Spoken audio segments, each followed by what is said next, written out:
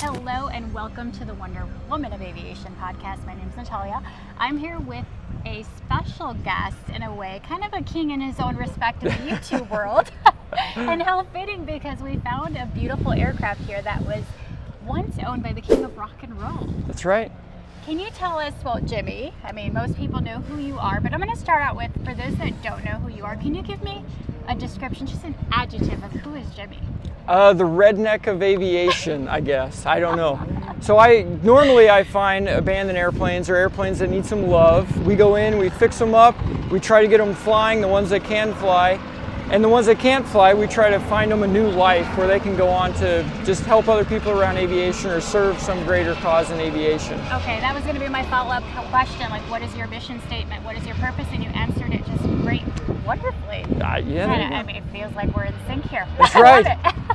So, getting to the star, the king of rock and roll in its own respect, the aircraft. So this was the Elvis aircraft. Does it have a call sign? Have you named it yet? We're still trying to figure that out. Okay, we keep calling it the Elvis jet, but it's more like the Elvis mobile, like a Wienermobile Elvis thing. We have no idea. It stinks because I know there's the Lisa Marie and then there's the Hound Dog. So correct. I mean, let me know when you work on that. We'll or if you know, put in, let us know. Send a comment or throw something in there. And what suggestion name do you have for this weird contraption that we're doing? Awesome. I love it. Disgraceland Mobile or something. I mean, there's options, right? So that's your goal, ladies and gents, to help find a name.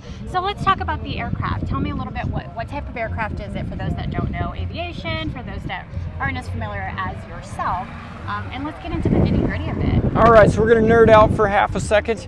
It is a 1962 Lockheed Jetstar, designed by the same guy that designed the SR-71 and the U-2 spy plane, which is pretty stinking cool. That's why it's so pointy, so I can go faster. Okay. It also had 4 jet engines on it, which were incredibly loud, designed somewhat for the military, for like generals to go places and things, which is why they wanted 4 engines, but that was also why it ended up not flying again. Okay. And now the ownership history of it, it was first purchased by the Morton Salt Company, so the little lady with the umbrella on the thing, same company. And I, crazy enough, one of the pilots that used to fly for the Morton Salt Company, this airplane, was able to tell me a couple of stories about flying it for that family and flying it to down in South America and Utah, I think, and in the salt mines where they had it. Okay. So they owned it until 1976. That's when Elvis bought it in December. Strangely enough, he only owned it for a couple of months. And then they did a couple of things inside, as best I can tell, based on the 337s, which for non-aviation people is the records that you have to do if you make any changes to an airplane.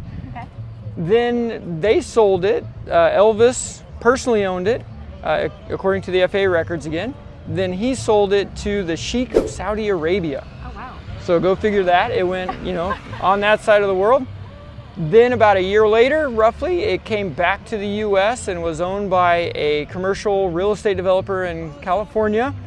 Also, strangely enough, he ended up going to jail for some sort of fraud stuff or whatever. Okay. Right, go figure. Very colorful people. Then the final person that was flying it, Mr. McKay, Roy McKay owned it. I don't remember exactly what year he bought it, but the last time it was flying was 1983. Okay. Wow. Yeah. Okay. So, and there's still magazines that have his name on it from 1983 inside that we found. It's like a time capsule. It's absolutely mind-blowing. Oh yeah, if you haven't checked it out, you've got to go in there. Yeah. It's amazing in there. The inside we've never touched. All we've ever done is vacuum it and wipe the wood off, and it's exactly the way it was that I found it, that I bought it as 18 months ago, from being in the desert. And again, we go by these dates that we know for sure. Okay. The last time it flew was 1983. Wow, holy cow. So you have not touched the interior, so it kind of still has the aura, the full aroma, like you have smell-o-vision, and it's in a good way. I heard somebody describe it, it was like going to grandma's house. Going to grandma's It immediately go boom, right to grandma's house. It has that same, like, a weird ode of cigarette every once in a while with like some, what's the, this stuff that they use in material to keep it like embalming fluid. Oh, yeah, oh, okay. Formaldehyde, that's right. They use formaldehyde or something. I'm like, aroma. I don't know how else to describe it, but but it wasn't moldy. It wasn't musty and like dirty. But it was just this nostalgic vintage yeah, smell. it takes you kind of back into in time, which is pretty cool. And that's what I love what you do, your mission statement. You kind of bring people into like the history of aviation. You try to preserve it. I'm going to go back to the king. I'm calling it the king. Well, go back to the aircraft. Like, how did you find it? Like, were you an Elvis fan? Like, it's just so random. You know, I don't know why more people don't do this. Yeah. No, so I had somebody send me a video that Mecum Auctions was going to be auctioning off this airplane, a jet once owned by Elvis Presley. And then I saw how many people watched it, and I read the comments and stuff like that. I'm like, holy cow, Elvis still has a lot of provenance. He still has a big draw worldwide. And then of course my channel and my thing being abandoned airplanes, I'm like, man, we got to find a way to do this, do something with it. Of course, half a second you look at it and go, okay, that's never going to fly again. What do we do with it if we know it's not going to fly again? Well, how do we share this story with as many people as possible? And I thought, well, we got to make it mobile. And what more epic, crazy way to do it than to make it drivable? Wow. So we actually drive this down the highway. How cool is that? And I mean, the divine intervention and just how everything came together in the most amazing way. This motorhome chassis, this 38-foot diesel pusher, was donated to our charity, Wings of Compassion, about a year before I even knew about the jet. It was donated to us. We thought we were going to be able to use it to help our veterans and things, but it turned out the motorhome part of it was just a piece of junk and not really usable. But by that time is when we had the jet. And I started looking, and I started measuring, and I'm like, hold on a second. We're measuring, like, no way. And we have not modified anything on the motorhome chassis to make it fit and work absolutely perfect. It's mind-blowing. It was like Freightliner designed this to have a Jetstar put on top of it. So you were meant to have this airplane. Yes, I 100% believe that with all my heart. You mentioned you do drive it, so one of the questions that I got from someone, a viewer, was does it create any lift when you're driving down the road? I mean, obviously, it's pointy. It's like a bullet going down the road. No, not really. We're not going fast enough, and the wings are not on it. I mean, some air might get under here, but it cruises at 65, 70 miles an hour for all day long. Well, as much as until cars get next to you and want to take a bunch of pictures and all that kind of stuff, and then you got to kind of slow down for that. But otherwise, it drives down the road. Our first drive was to here. So we finished it Saturday. We said we got to leave on Sunday. 1,659 miles. And it was the first time we ever had it on the highway. That is pretty also cool. The first time we ever put fuel in it. So there was a lot of, we don't know what's going to happen, but we're going.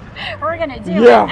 We just brought tools with us. We figured we'll fix whatever breaks on the way. Oh my gosh, I love it. And I was doing a little research, and one of the questions I had personally was you spent a night in the aircraft, right? Before you purchased it. Yep, out in the desert, Did you get any, like, I'm big into like those vibes. Like, did you feel like Elvis vibes? Like, what was the most like random fact, or is there anything that you could tell us like about it that evoked the king?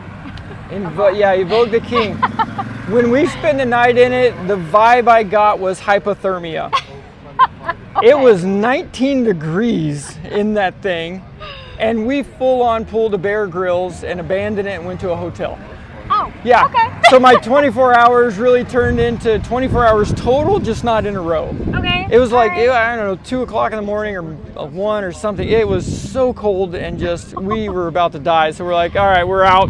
We went to a hotel. We came back the next day and finished it. But I will say, in the video, so I set up a peanut butter and banana trap. Oh yeah, you guys gotta watch the video if you haven't watched it. And at the end, we had a trail camera. And we do have what some may suspect as an Elvis-like object that took that peanut butter and banana sandwich. Oh boy. Yeah. I gotta watch it now. I'm just saying, we have it on film, but some say Elvis was there. So you made your own little ghost trap there. We didn't, you never know. And it was Roswell, New Mexico of all places, right? Which is like the king of UFO places. Oh my gosh, so, it's like the stars are aligning. It is, yep. So we're finding some UFOs, Elvis is coming back, we don't know. Wow, that's crazy. Couple final questions before I let you go. What's a random fact about the aircraft, or what's the most common question you're getting? Because this is the first time it's showcased here in Oshkosh. So it's showcased anywhere. Okay. Yeah. the most common question we get is, wait, you drive that on the road? How is that legal? I love that question. Everybody asks, like, how are you able to legally drive this on the road?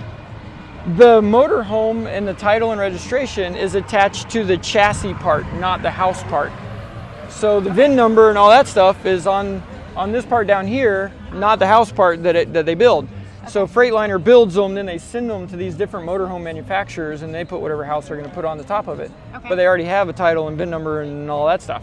So it was already licensed as a motorhome, and in Florida there's no state inspections, so we just took the plate off of the old motorhome and right back on the new one. Wow. And we've only done some minor cosmetic adjustments. That's pretty cool. Yeah. That's awesome. And if anybody asks, I don't know what you're talking about. It still has a bathroom in the back. It's a motorhome. A functional bathroom. Yeah. That's awesome. Wow, that's crazy. So for those that aren't here at Oshkosh, where's your next, I guess, event, or where is? No idea. Okay. Yeah, okay. my only goal in my entire existence was get it to Oshkosh. Okay. Yeah. Tomorrow we leave. I don't know what route we're taking home. That's awesome. That's how, like, Oshkosh was it. Nothing came after that. Beyond that. Nothing after that. That's the life to live, Yeah. honestly.